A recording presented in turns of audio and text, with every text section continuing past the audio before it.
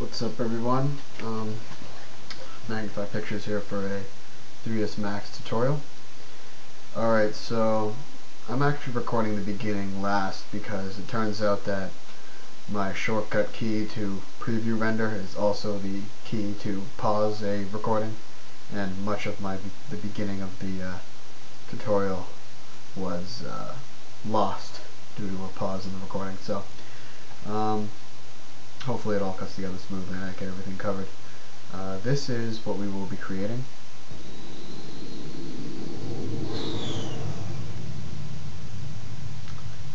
Nuke deal. And there's some things right away that I'm just gonna, the sort of principles that we'll be covering, and I'll show you that in this video. Okay, so pan it up. The lighting in here we'll be covering, the shape and how this rolls, we'll be covering that. The stem is pretty basic, we'll be covering that, of course. And then if you look here, especially visible right here, the phase, how the shape of the particle is animated, you can see that. We'll be covering that. Alright, let's get started. Okay, start off, we're going to make a torus. Doesn't really matter the size, just make it somewhat thick. I'll just make it 50 and 15. And I'm going to add a checker material just so it's easier to see in the viewport. And okay, cool. Alright, what causes this to roll is a principle called convection, which is basically heat in here, cooler out here. Causes a roll. I won't get into the science of it, but it's really what sells an effect, a nuke effect. How we do this is we're going to animate this cool parameter here, rotation. And as you see, if we move it up, it rolls kind of inward, and move it to the negative, rolls outward. So we're going to animate this. Do that, just turn on auto keying. Set the rotation to -1. Scrub to the end. Set it to, say, -100. One thing I forgot to do in my original recording was Max. Let's turn off auto key. Max has a good curve by default. Curve editor.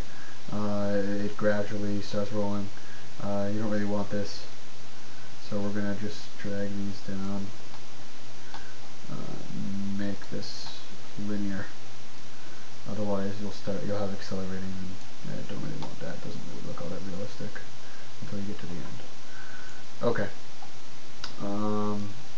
And if we just play this, you can see it's rolling out. You can adjust the speed to your liking. And yeah, let's go ahead and add our particles in. Two ways of doing this: particle systems and afterburn particles, the sticky particle. I like the particles as the p-flow better. I just feel like I have more control whether or not I actually do. But it's just, that's what I'm going to show you guys today. So let's open up particle view.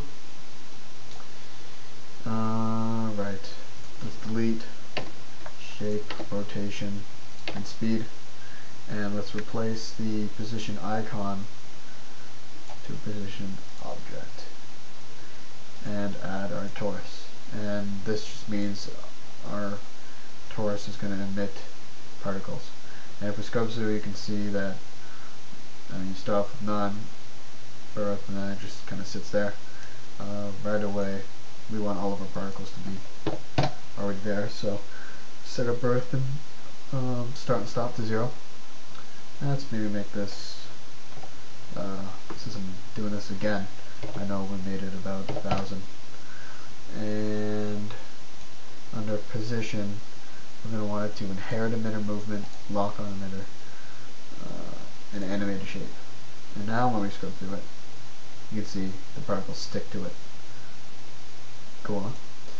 Okay, and of course we need to add a delete.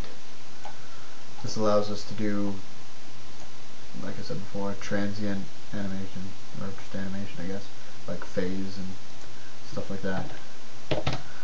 Okay. I'm trying to remember what I did not cover in the beginning.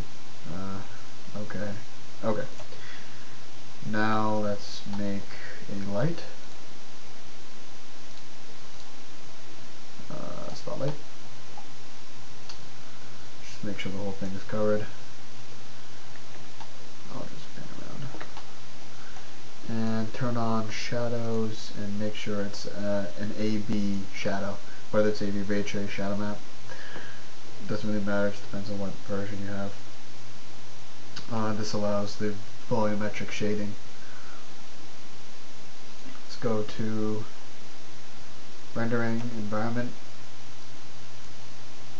add an afterburn effect, and just add our source particles and our light. And if we take a render, you'll notice it'll just be white. Yeah, see, it doesn't really look like it has volume. It's because we need to turn on shadow cast, shadow receive, and self shadow. And when we render that, bam, got a nice volumetric effect. Alright, and I'm just going to turn on, just so we can see the particles. Alright. Now, if we do, move it a bit closer. If we do another render, let's take a look at it. Doesn't look quite right. First of all, you can kind of see the shape below it. Oh, that's okay. We'll take care of that later. Particles, the particles kind of look a little weird, at least in my opinion. That's just the way the different kind of noise types you have. And if you go down to noise animation, go down to type and change it from FBM fractal to FBM turbulence, you get a different. I like this noise type better. I think it's more cloud-like. And you can even lower the noise size. That'll give you kind of more resolution in each particle, if you want. I didn't in my other, in the end of this video, my original recording, I didn't change this. It's just like, depends on what you want. Okay. Now I am just going to add to my torus, add a FFD, and you can animate this getting taller over time.